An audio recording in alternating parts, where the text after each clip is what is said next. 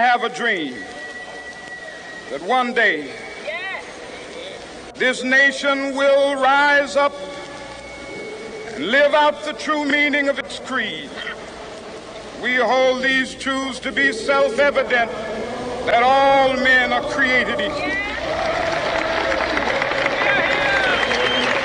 Our next speaker is the brilliant Executive Director of the National Urban League, Whitney M. Young, one of the leaders of the Civil Rights Movement.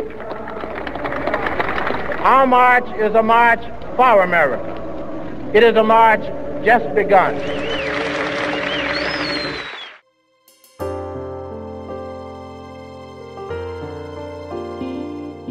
Never give up on a dream.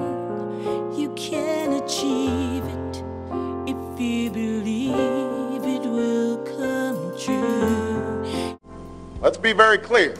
When more than 80% of Americans live in metro areas, when the top 100 metro areas generate 2/3 of our jobs, when 42 of our metro areas now rank among the world's 100 largest economies, the problem of our cities aren't just urban problems anymore.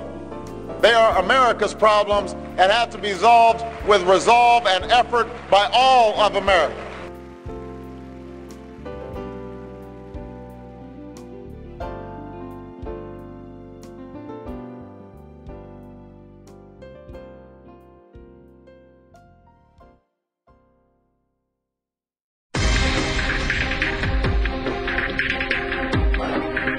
Detroit, 1 in 4 kids to walk graduate. to school was going through a war zone. Underfunded and overcrowded. We're facing all kinds of challenges in these urban schools right now. Plagued for generations by gangs, drugs, and violence. How do teachers teach in an atmosphere of a war zone?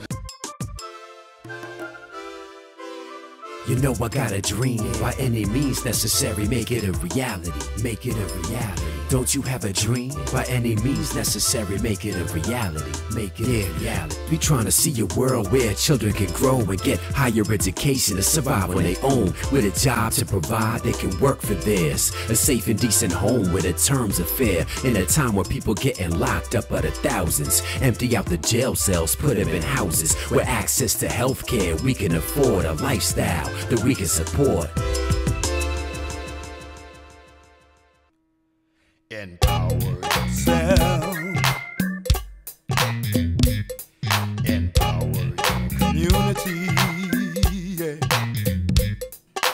Hi, I'm Pamela Perkins, and I'm empowering America by serving as president of my local Urban League Young Professionals chapter, where we provide a training ground for the leaders of tomorrow. My name is Gerald S. Padmore. I help empower America by helping kids twice a month at 2 different homeless shelters. At the first one, help prepare food. At the second one, we mentor them about living a healthier life.